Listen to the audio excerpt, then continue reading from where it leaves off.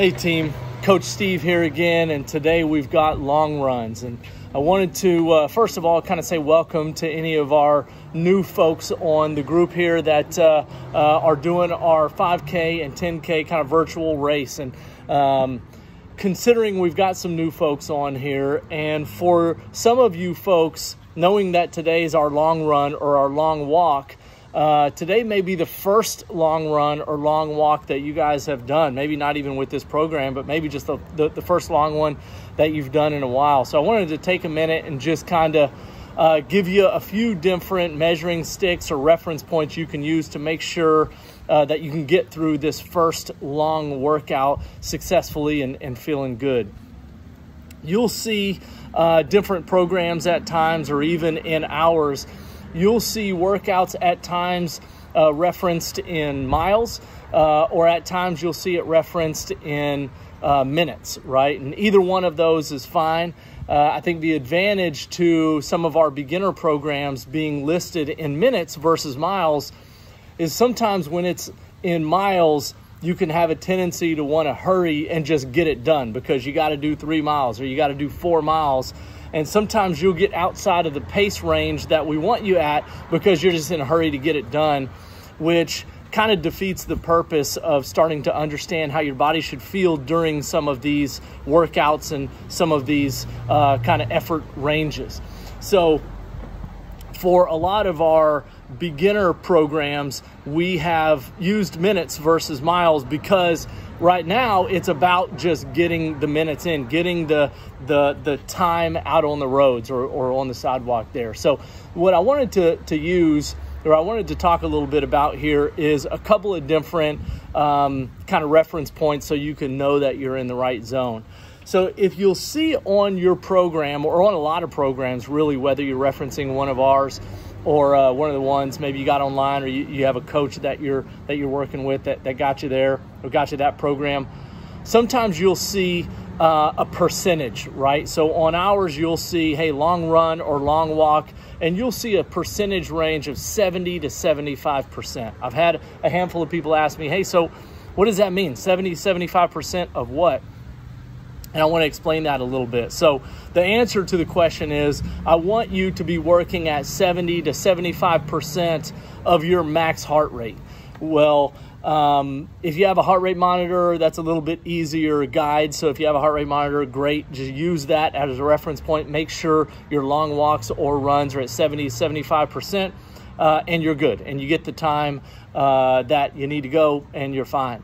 So if you don't have a heart rate monitor, and you say, okay, well, I don't have a heart rate monitor, how do I know what 70 or 75% should feel like?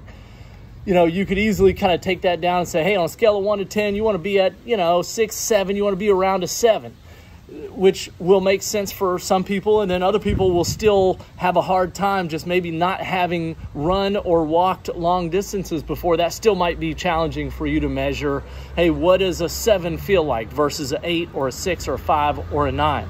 So I want you to feel comfortable that deeper into the program, the more comfortable, the more experience you get, you're going to get a lot more comfortable with how your body should feel at a 7 or at an 8 or at a 9, right? But right now, I can appreciate maybe you're not real familiar with that.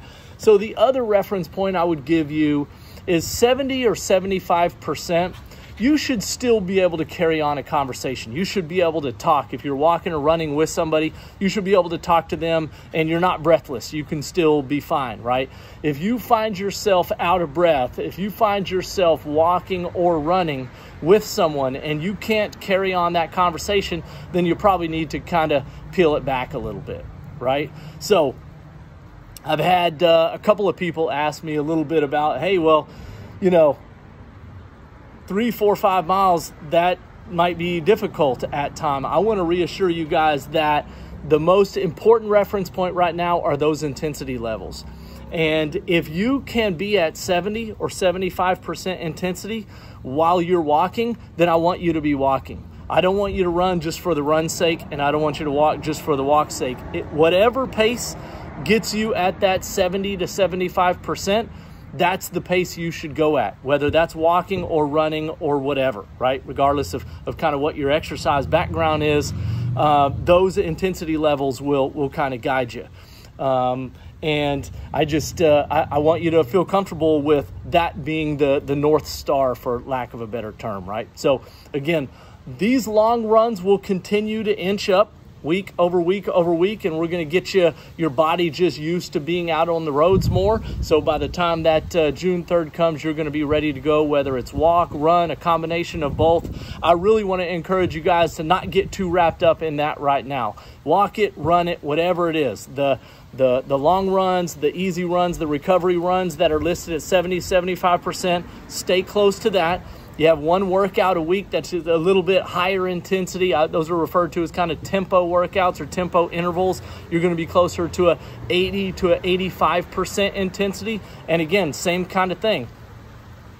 Use your heart rate monitor if you have one. If you don't have one, the talk test is kind of the guide there. If I'm doing tempo runs or tempo intervals and I can still carry on a conversation while I'm doing that, I'm probably not going fast enough and I want to speed up a little bit.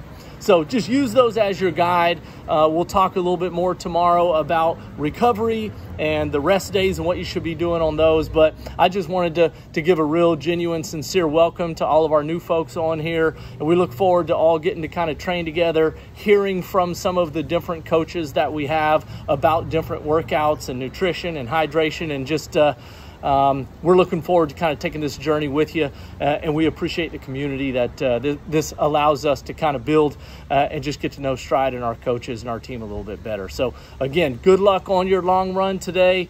Sometimes people have a tendency to go too fast. Please don't do that. I'm going to pull you back. It's your first long walk or run.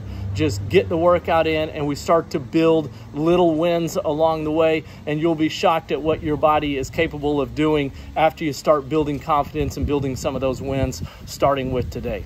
So I look forward to hearing more from you guys. I look forward to getting to know you more in the future. If you have questions, comment down below or shoot me a message privately. I look forward to helping you along your way. Again, I'm Coach Steve, and we'll talk to you guys soon.